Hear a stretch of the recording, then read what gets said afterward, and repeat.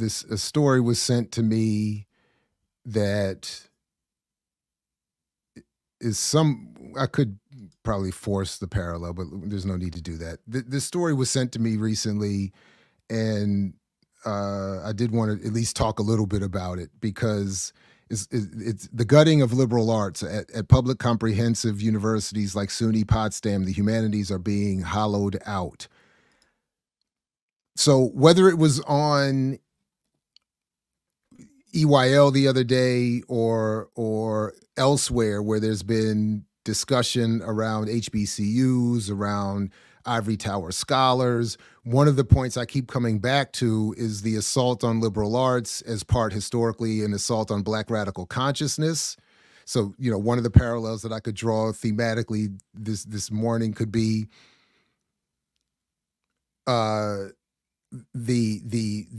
nominally Black radical fantasy of STEM-related fields leading to some revolutionary adjustment in relationships is itself born out of a white supremacist, capitalist, conservative logic to suppress liberal arts and tendencies toward critical thinking and radical ideology. This story, broadly speaking, is pointing again to that problem, but making a couple of very interesting points. One, challenging the claim that STEM-related fields offer more employment potential for anyone, which is questionable. And then the other, that those of us in academia are automatically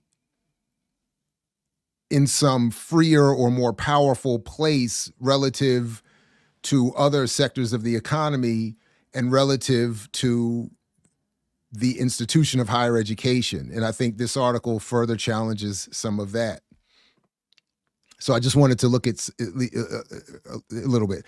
So David Curry writes here, the State University of New York at New York at Potsdam, where I teach, recently fired 7 tenured faculty members, at least one of whom had worked there for more than 35 years. The precise number of contract non-renewals on top of this is a closely guarded secret.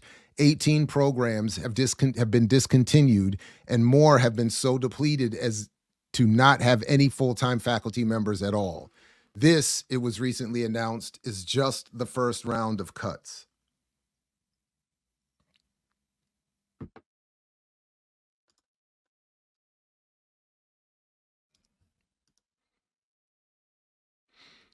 In May 2023, our Faculty Senate resoundingly passed a motion to censure, objecting to the opaque process guiding the cuts.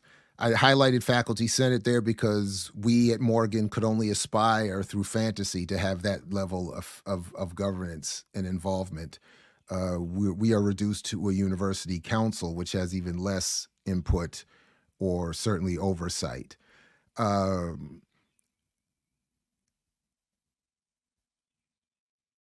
In September, the Faculty Senate passed another resolution calling for a pause in the implementation of the financial plan until financial justifications for that plan were shared with the faculty. Both resolutions were ignored. The supporting data never came. So in other words, the university claims it's going broke, fires a bunch of people, including those with tenure, and no one and no explanation need be really outlined or fully explained or given. This is a tale that is already old from the retelling. The steep cuts at West Virginia University brought the story into national focus, but similar realignments, transformations, and restructurings have been unfolding for the last 3 years. At Emporia State University in Kansas, 30 faculty members were laid off in September 2022 because of extreme financial pressure. SUNY Fredonia and the University of North Carolina at Greensboro have recently announced planned program and personnel cuts that follow the template to a T. Marquette, Valparaiso, Wright State, the list is constantly growing. The template is worth considering even if it hasn't yet reached your campus. In May 2021, the American Association of University Professors published a prescient report, COVID-19 and Academic Governance, noting the post-pandemic trend to realign institutions suffering from enrollment problems. Trustees and presidents of many institutions suddenly began operating in a state of panic after years of fiscal mismanagement, seized upon the pandemic to assert the need to right size, be nimble, realign, innovate, be decisive, and take bold action by unilaterally altering their institution's governance structure, curriculum, and labor force, thus creating an acute crisis in academic governance. The baneful results have included the loss of faculty members' careers and livelihoods, the cheapening of students' educations, and the transformation of institutions' identities. The results were no accident. As an interim dean at the University of Colorado at Boulder put it, never waste a good pandemic. And if this sounds eerily reminiscent of what was said shortly after Katrina, remember one of the politicians down there wanting to get rid of the poor Black community said something to that effect, that Mother Nature had done what public policy had not been able to do for years. So never wasted a good pandemic. In 2020, Kenneth McClure, the last president of the now defunct Medill University, suspended and then rewrote the faculty handbook, laid off several professors, cut programs, and rescinded tenure. I believe that this is an opportunity to do more than just tinker around the edges. We need to be bold and decisive, he wrote to the faculty, a new model in the future of higher education. In a 2023 speech amid the academic transformation that would lead to the elimination of dozens of programs at West Virginia University, President E. Gordon G. offered a similar sentiment. Imagine a garden that is filled with flowers but is never pruned. We have been overgrown for a very long time.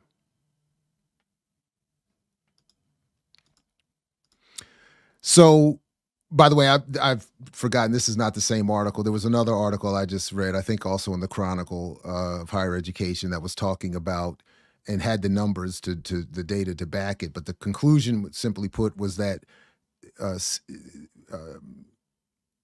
struggles with employment rates and pay are about the same, whether you're talking about STEM-related fields or liberal arts. And they said something to the effect that how you are paid has more to do, the differences in STEM versus liberal arts pay and employment rates is about the same as it would be moving from one part of the country to another in terms of the value of the money in your account. So it's not unnoticeable, but it's not as significant as people. So this idea that when people say, what are you going to do with that philosophy degree? You could ask equally of what are you going to do with that engineering degree or that business degree? This promise of wealth at the end of STEM or as opposed to liberal arts is equally fanciful, because at the end of the day, we still live in a capitalist society.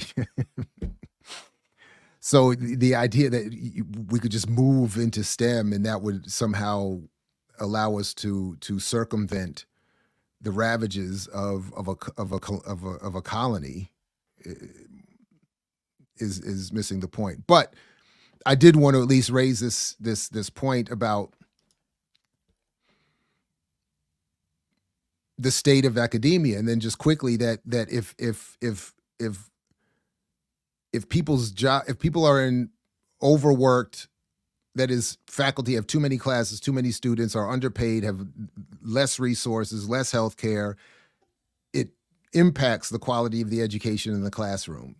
So even civilizationally, it is illogical to set up higher education in this country the way it's currently constituted. And it also is absurd to think whether we are tenured full professor faculty or adjuncts, or whether we are not in academia at all, that if somehow you are in these fields or areas of the economy, that you are somehow automatically safer and more powerful than anybody else. They're literally erasing what the idea of tenure is supposed to mean, and subverting anything that would have anything to do with workers' rights and protection. And we are, at least in Maryland, an ununionized workforce. So,